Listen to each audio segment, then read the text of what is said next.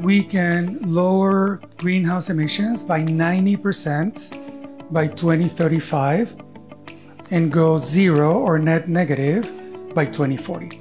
But we have to design that system. It's not going to happen automatically. We have to design it.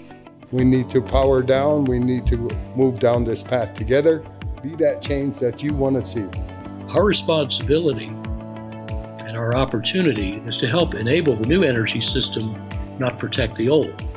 We can do whatever we put our minds to. We just have to internalize that as a truth and not just hear someone at a conference say it and have it go in one ear and come out the next. We truly can't. Things are going to happen rapidly. And so you want to be part of that.